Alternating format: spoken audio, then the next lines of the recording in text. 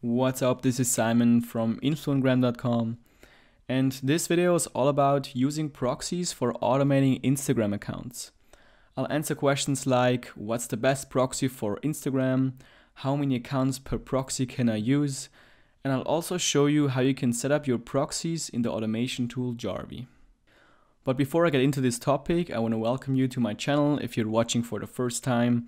I post weekly videos about how to grow Instagram accounts and how to generate an online income using Instagram.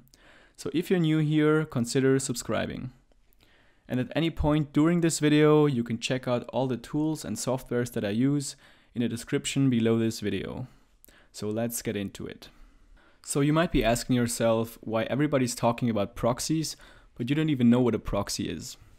So a proxy is just a server that is located somewhere in the world with its own identity.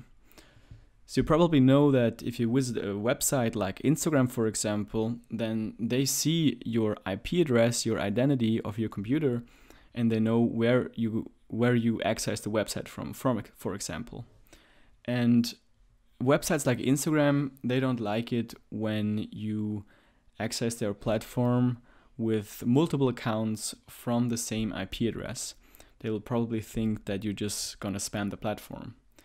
And in order to avoid Instagram from blocking or banning your accounts, we need to use different identities for different accounts, which is why we use proxies. So when you use proxies, then Instagram will only see the IP addresses of the proxies and not the IP address of your computer where you're running your automation software on. So that's why we use proxies. So now you might ask yourself, for your particular situation, do I need a proxy or do I not need a proxy? Well, if you only have one account, you don't need a proxy, because then your account already runs on one IP address, which is the IP address of your computer or your VPS, so you don't have any problems. However, if you run multiple accounts, especially if you run more than 5 accounts, you definitely need proxies or even multiple proxies. And the reason is because Instagram allows you to add 5 accounts to your Instagram application to switch in between them quickly. So you can say Instagram is okay with you doing actions from the same IP address from different accounts. The real question is, what do you do if you have 2 to 3 or 4 to 5 accounts? And many people use these numbers without proxies because they say, well, Instagram allows me to add up to 5 accounts to the same IP. Well, while that is true, I think it's a little bit different for automation because you are automating a lot of actions with these accounts from the same IP address. And when Instagram sees these high actions from the same IP with different accounts, it might raise a red flag to them, especially because you probably have similar settings for all of your accounts that you have added to your software. And with Instagram's new machine learning, they can recognize patterns like this, and being on the same IP address and doing the same things will most likely raise a red flag to them, which might lead to phone verification, blocks, or even they might disable your account, which is why I recommend to use proxies as soon as you run more than 1 account. But eventually it's your decision. But if you run more than 5, you definitely need proxies. Alright, so the next question is, how many accounts can you run per proxy?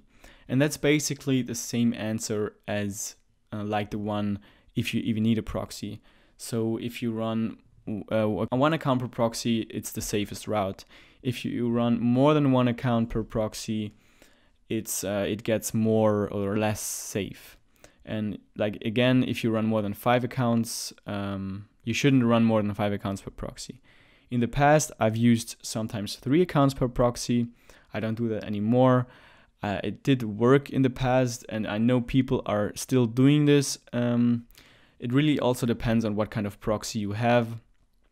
But I figured, or in my experience, in the long run, you will run into less problems if you just use one account per proxy, you get less phone verifications, and your account has a general higher trust score, which will also help you to get more reach for your accounts. That's why I recommend to use one account per proxy. Alright, so what proxy provider do I recommend?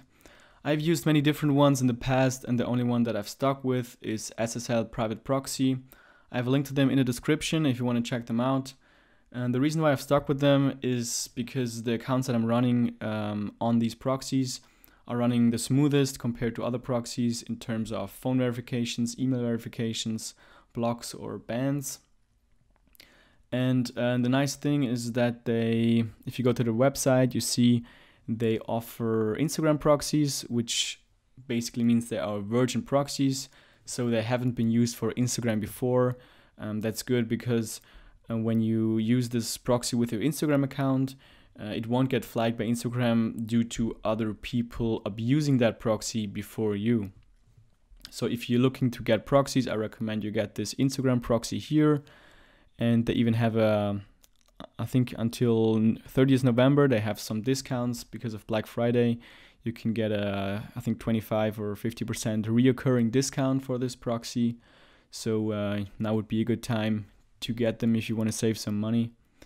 And if you get them, try to get them near a location where you live. So if you use your Instagram account that you're automating also on your phone, try to get them at a location that is near you. If not, it's not so bad. They have locations in the US and in Europe, but I've also used accounts on my phone and also on proxies around the world without any issues. So don't worry if you can't find a location that is near you. But most people say it's good to have one that is near you, so I think it's a good idea.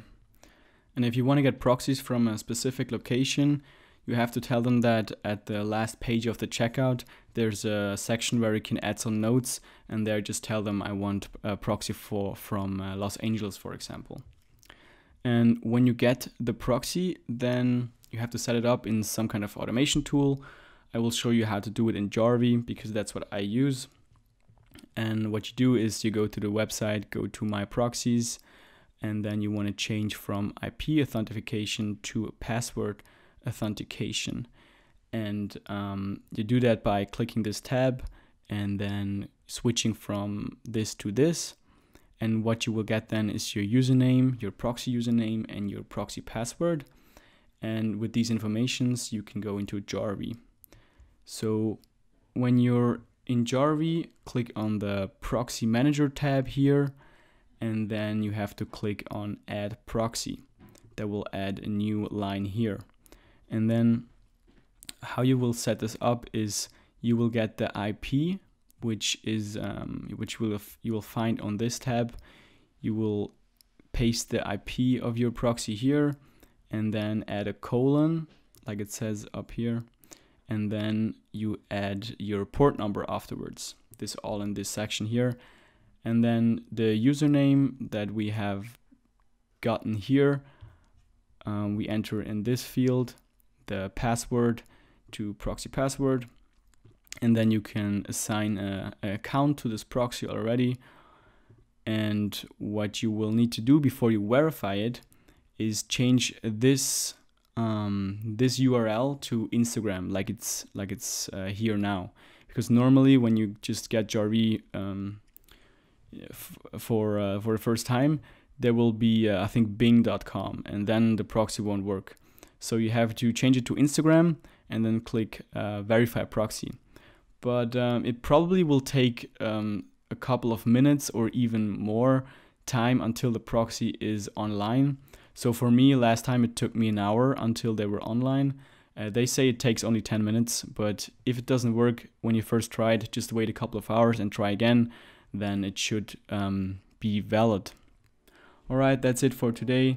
I hope I could help you out. If I did, I'd appreciate if you'd give this video a thumbs up. And as always, comment below for any questions or future video suggestions. Also, if you didn't already get my ebook about how to get your first 10k followers on Instagram fast, you can download it for free now, the link's in the description. Alright, see you in the next one.